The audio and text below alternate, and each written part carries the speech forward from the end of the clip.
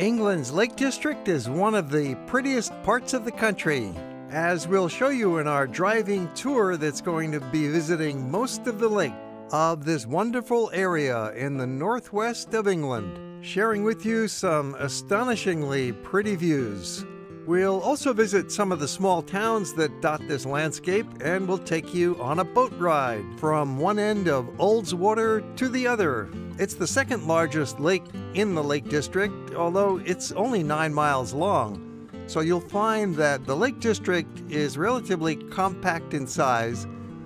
It's about 30 miles wide and about 40 miles from north to south, all included in the national park that was created in 1951. There are no admission fees to the park without any restriction on the movement of people into and around the district. The park was created to protect the environment from excessive commercial or industrial exploitation, preserving that which the visitors come to see, and they have done a very good job keeping the landscape clean and green, while still allowing a lot of private property ownership in the park and several hundred farmers, mostly raising sheep. Later on, I'll tell you how Peter Rabbit helped create the national park. Tourism is the main source of income, with 16,000 workers taking care of 16 million annual visitors.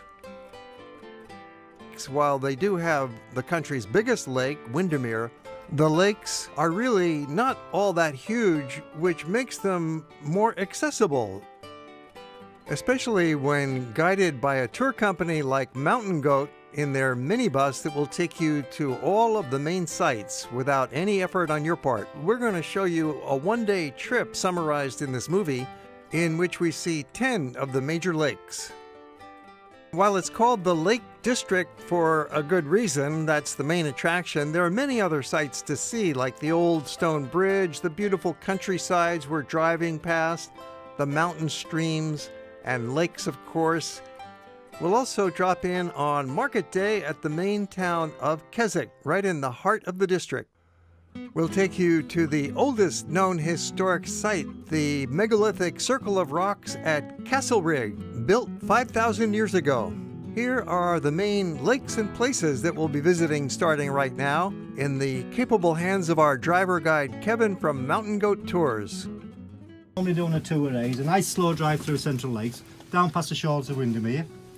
That'll take us down some nice little hamlets and villages. First of all, having a look at Windermere, the largest lake in England. We'll be stopping and taking you out of the van frequently during the day so we can get some beautiful vistas and get our photographs, with Windermere as the perfect backdrop. We were quite lucky on this fine day in May to run into perfect weather. Sunshine, blue skies, and no wind at this early time of the day, with amazing reflections in the water as we drive by.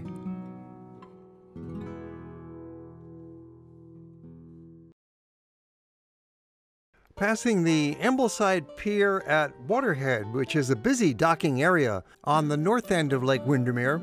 There's all sorts of pleasure boats, there's a marina. Here you can get the lake cruise ship that will take you back down to Bowness on Windermere, as we show you in a different movie. Or you could even rent a canoe and go paddling around on your own. There are some ruins of an ancient Roman barracks in the adjacent field, but we're not stopping. We're continuing on, heading into Ambleside town for a quick drive-through.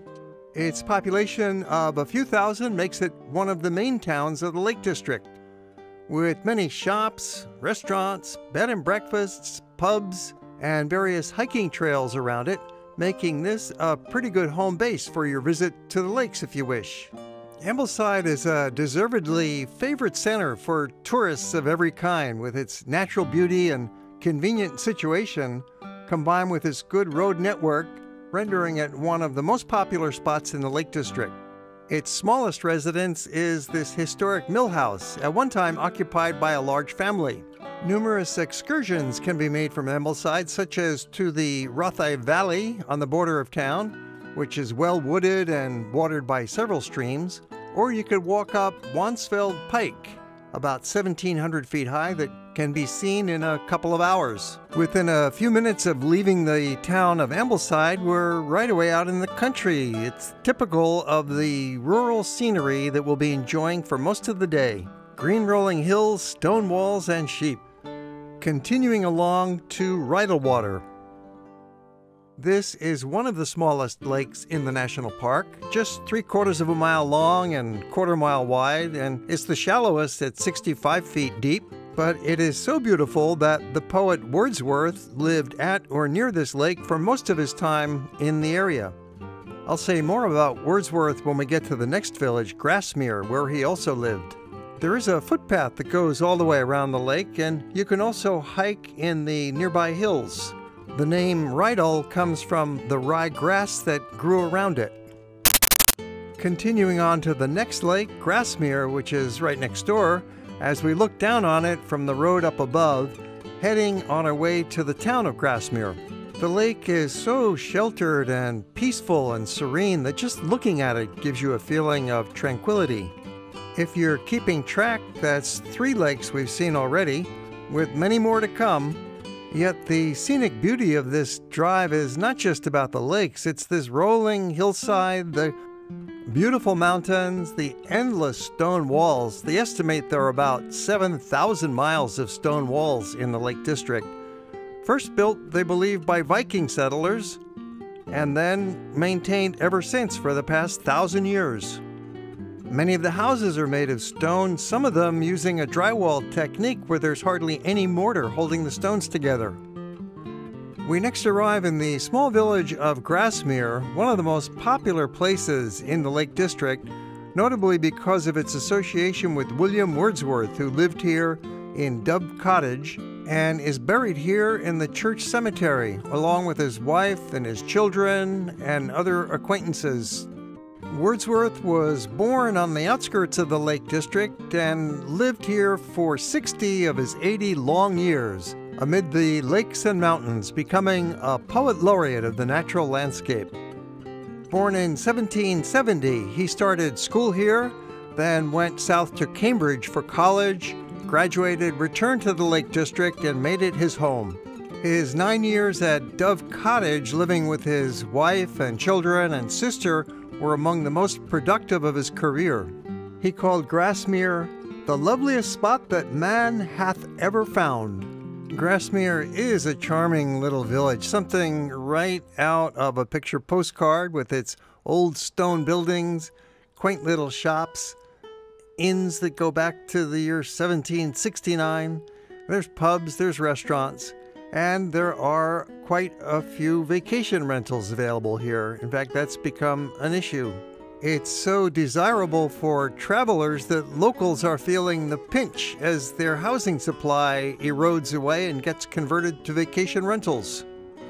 It's ironic that Wordsworth was an environmentalist who tried to stop any mass invasion of tourism even back then in the 18th century, and yet he wrote poetry that made the area famous. And then he wrote a guidebook that invited people to come in and go on hikes. So he bears some responsibility or blame or credit, as you will, for the growing popularity of tourism in the Lake District. If you don't want to spend your time in Grasmere's gift shops or drinking in a pub, there's a nice little stream walk right in the village itself, illustrating how easy it is to get close to nature when you're here in the Lake District. And all around Grasmere there are many hiking trails for the serious exploration of the outdoors. A major award was bestowed on the Lake District in 2017 by UNESCO when they designated it as a World Heritage Site and recognized its outstanding significance as a cultural landscape. The award was based on several factors, including the beautiful topography with its valleys and mountains and streams and lakes, the sheep farming, which has created a landscape of enclosed fields and farms, and also because of the very strong environmental protections that have been in place for 100 years, which led to the birth of the conservation movement in Britain. Our next lake was a scene of some of those conservation battles because Thirlmere was a natural lake that was converted into an artificial reservoir when it was dammed up to supply drinking water to the nearby city of Manchester back in 1894. And there was a lot of controversy about it at the time, and it still supplies drinking water to the surrounding communities. It worked out very nicely because the lake itself looks like a natural lake, just as beautiful as it ever was. We're very much in the center of the Lake District now, heading on to two of the most beautiful lakes, Derwentwater and Ullswater, where we'll take you on that boat ride. Often when driving from one lake to the next, you're heading up out of one valley, over a ridge, and down into the next valley. So the scenery gets quite rugged and grand as you get higher on the hills. Our driver has brought us up a steep little side road to a very special place where we can get one of the best views in the Lake District, looking at Derwentwater. The big island in the middle with the house on, that's Derwent Island. That was built by an industrialist called Joseph Pocklington, a Yorkshireman, who built several houses here. Derwentwater, at 1.2 miles wide, is the broadest of the lakes, giving it more of an oval shape than the other lakes, but it's a highly irregular oval, broken by many a promontory and bay, and on its surface there are 4 charmingly wooded little islands. Here's our lookout point. It sits in a basin surrounded by a variety of hills, which impressed Wordsworth, who said that Derwent is distinguished from all the other lakes by the fantastic mountains around it of Borrowdale to the south, solitary majesty of Skiddaw to the north, bold steeps of Willow Crag and Lodore to the east, and to the west the clustering mountains of Newlands. Just below that lookout point, you've also got to stop at Ashness Bridge. It's probably the most photographed bridge in the Lake District. Made from a traditional old-fashioned stone construction, it's been standing for hundreds of years. They suspect it was built originally in the smaller version for the pack horses going through the area. But it's so popular now, everybody knows about Ashness Bridge and has to stop here, that it can be pretty hard to get a photograph of just the bridge, with maybe a few people in there, not a crowd or a car. But just be patient, get the right angle, and you'll come home with a fine shot. We get a different view of Derwentwater now as we're driving alongside it. You can also take a boat ride on this lake, which we have shown you in a different movie. For now, we're driving by, heading south, and then driving up another tall ridge over Honister Pass, one of the highest in the lakes area, and also with a road that's one of the steepest. It's a nice, warm, sunny day here in the month of May, but this area can have some ferocious storms, especially in the wintertime. And this pass actually holds the rainfall record of Great Britain for total rain in 24-hour period, 14 inches. This mountain stream is heading downhill where it will be feeding into our next lake, Buttermere, another one of the gorgeous watery landscapes. On the map you can see the routing we're taking from Derwentwater, going up over the ridge through Honister Pass and down along Buttermere. And then we'll go up another ridge through Newlands Valley, heading back up north to the town of Keswick. Buttermere is a small lake, some 2,000 meters by 400 meters, but it's a place of great scenic value, situated towards the head of the valley of the River Cocker. There's a pleasant footpath around the lake, which is about 4.5 miles long. At one point, it takes you through a short rock tunnel. The name Buttermere is perhaps derived from a lake by the dairy pasture because of the fertile alluvial soil at both ends of the lake that supported dairy farming. Another connected lake just beyond is Crummockwater. Climbing up through Buttermere Valley, we reach a waterfall called Moss Force, one of the park's tallest at 100 meters high.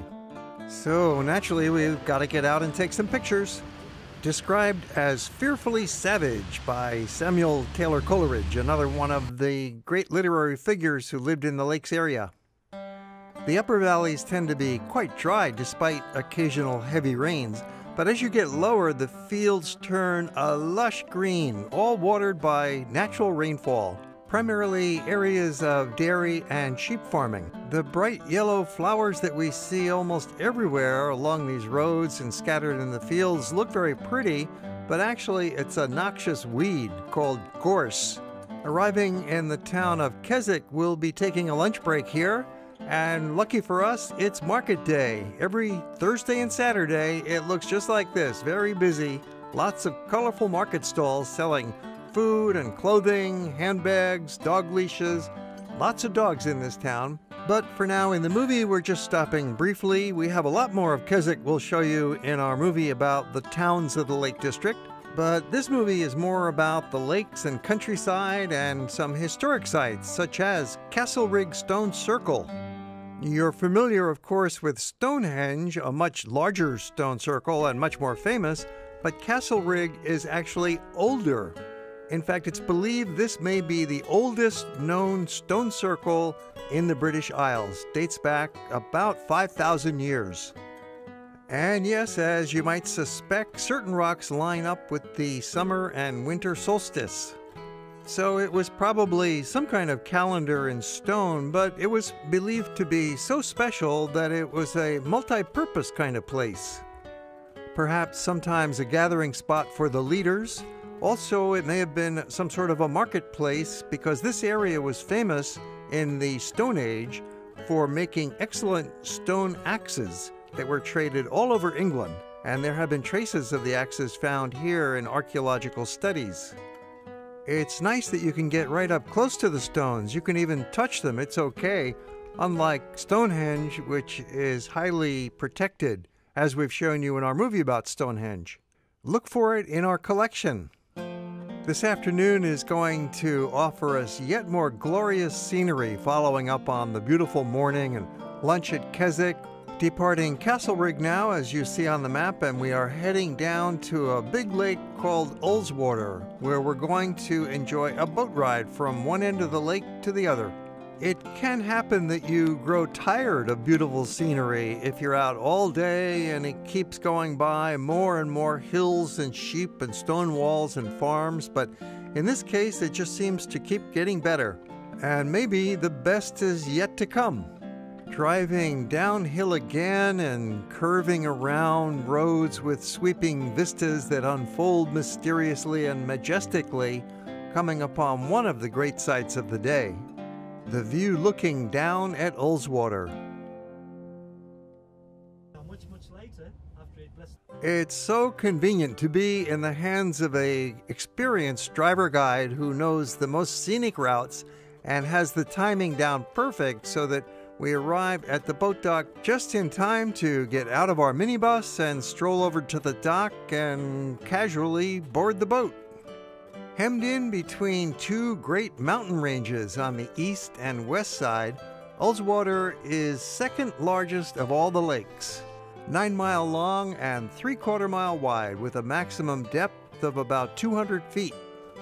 It's similar in shape to Windermere, long, narrow, and winding, and comparatively level at one end and mountainous at the other, but it makes more of a sharp bend than Windermere, which divides it into 3 different sections.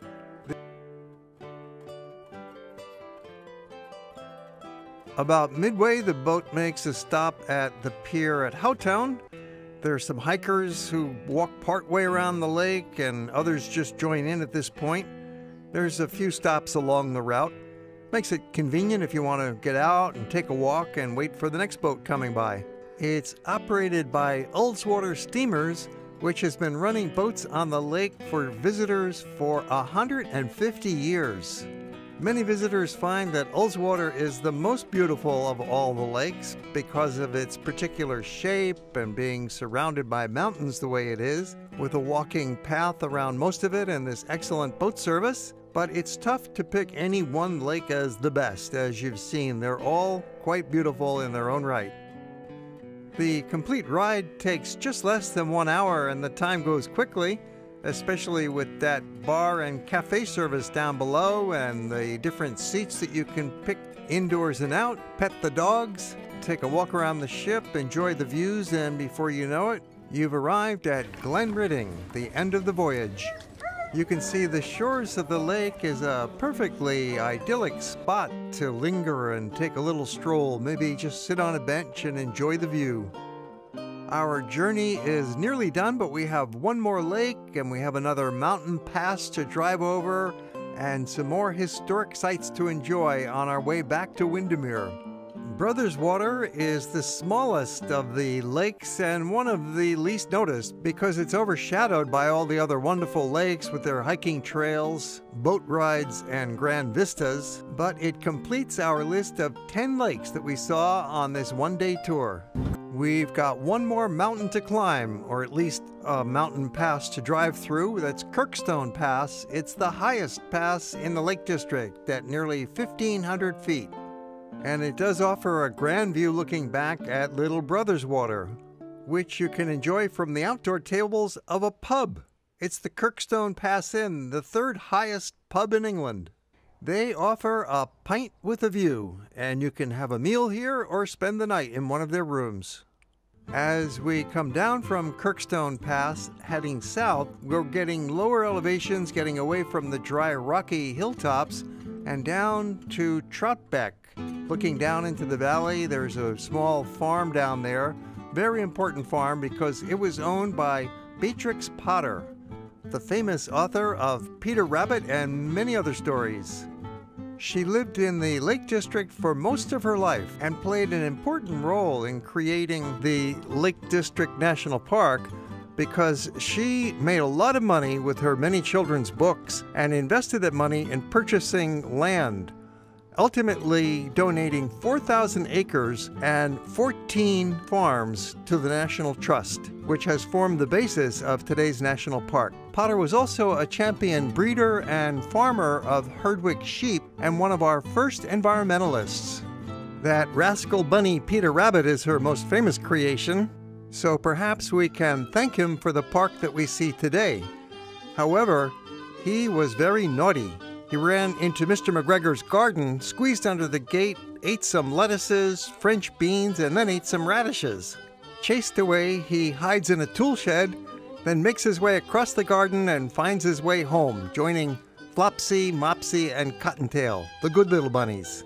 This was her first book, and she had to self-print it because no other publisher would accept it. Then she added these famous illustrations, and it was finally picked up and went on to become one of the best-selling books in the world with 45 million copies. Beatrix Potter was a lady of many talents, including business, where she invented the concept of selling merchandise to go with her books, such as her very popular doll of Peter Rabbit. Her main home was at Hilltop Farm, which is open to the public as one of the most popular park attractions. All in all, this has been a great day driving through the lakes with the help of our friends at Mountain Goat. They have a couple dozen excellent drivers and several different routes available through the district. The day can be summarized in a nutshell by looking at a satellite-enhanced map of the lakes. And even more accurately, this satellite photograph taken by NASA shows the earth-toned hills and mountains rising above the lower-lying lands that are carpeted with green. The geology of the area is quite fascinating and begins about 500 million years ago when this land was at the bottom of an ancient sea. I'll explain more as we have some final views looking down on Lake Windermere. 400 million years ago, the land emerged from the sea upthrust as giant mountains that were probably as high as the Himalayas today. But then erosion and tectonic shifts sent the mountains back down to the bottom of the ocean. And then they came up again about 300 million years ago, forming what are today considered some of the oldest mountains in the world. Not only did these mountains rise and fall, they also traveled north, probably beginning south of the equator about 500 million years ago. The landscape gained its present form of rounded mountains and hills about 2 million years ago, when Pleistocene glaciers crept and covered most of mainland Britain. The glaciers advanced and retreated many times, carving deep valleys that filled up with meltwater and rain, thus creating the lakes that we can enjoy today. Okay, I finished the geology lecture just in time to get us back to Bowness on Windermere, the little village along the lakeshore that's our home base for our visit to the lakes. Be sure to look for our other movies in this series, including one that explores the main towns of the lake, Bowness, Windermere, Ambleside, and Keswick, all part of our longer series on England, Scotland, and Ireland.